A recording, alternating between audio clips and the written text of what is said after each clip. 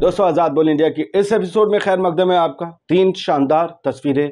शाहरुख खान की फिल्म जवान का आज दूसरा दिन, पहले दिन ही तबाही मचा दी बॉक्स ऑफिस पर, सबको पता है 75 करोड़। लेकिन अब जो है ये जश्न है, आतिशबाजी शाहरुख खान के फैंस चाहने वाले कर रहे हैं, कहीं ड्रोन उड़ा रहे हैं। और मुनव्वर फारूकी को तो आप जानते हैं, जो संतरा सेना के निशाने पर रह चुके हैं। मैं आपको उनके एक्सप्रेशन दिखाऊंगा जब वो जवान देख कर निकले तो क्या थे। केकेआर के क्रिकेटर रिंकू सिंह भी पहुंचे थे, जो शाहरुख खान के प्रिय हैं। लेकिन मैं आपको सिर्फ जश्न की अभी तस्वीरें दिखा दूं तो ये भीड़ महाराष्ट्र के लोग हैं, आतिशबाजी है। और क्या नज़ारा है शाहरुख खान के इस फिल्म को देखने के बाद। केक कटिंग है, आतिशबाजी है, हर तरफ छोटे से बड़े तक शाहरुख खान के फैंस मौजूद हैं और जश्न मना रहे हैं। इसके अलावा एक और अगर आप तस्वीर देखना चाहें तो ये भी महाराष्ट्र के नांदेड़ की तस्वीरें हैं। ओह माय गॉड, किस तरीके से शाहरुख खान की फिल्म ड्रोन इस्तेमाल कर रहे हैं। और ये कोई नाच रहा है, उस शाहरुख खान का फ़ैन, उसके एरियल शॉट्स हैं। और इतना बड़े बड़े पोस्टर लगा रखे हैं, जवान के बैनर हाथ में ले रखे हैं इन्होंने।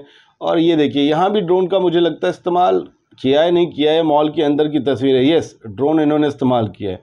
एरियल शॉट्स बना रहे हैं ये, और ये नाच रहे हैं। बारिश हो रही है और खड़े हुए बारिश में नाच रहे हैं, कोई जोश में कमी नहीं है भैया। सिनेमा हॉल के अंदर भी दीवानगी कम नहीं थी। जैसे ही जिंदा बंदा शुरू हुआ, पर्दे पर जाकर फैंस नाचने लगे, धमाल मचा दिया। और मुनव्वर फारूकी जब निकले हैं मूवी देखकर, मुनव्वर को जानते हैं ना, कॉमेडियन है, बहुत अच्छा, मतलब सटायर बहुत अच्छे होते हैं मुनव्वर के। आप एक्सप्रेशन देखिए, मैं तो मुनव्वर के एक्सप्रेशन में सब कुछ है। वो कहते हैं कि भाई फाड़ दिया, भाला मार दिया है वहीं जहां लगना चाहिए था।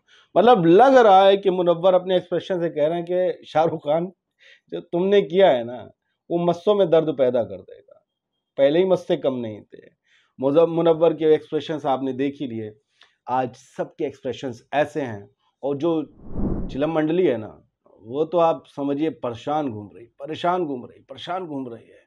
उसे लग रहा है मेरे आका शाका को जो है इस फिल्म में टारगेट किया गया, जबकि ये सभी के लिए एक संदेश वाली फिल्म है। भारतीय नागरिकों को, इंडियन नागरिकों को, सबको ये फिल्म देखनी चाहिए। जय हिंद।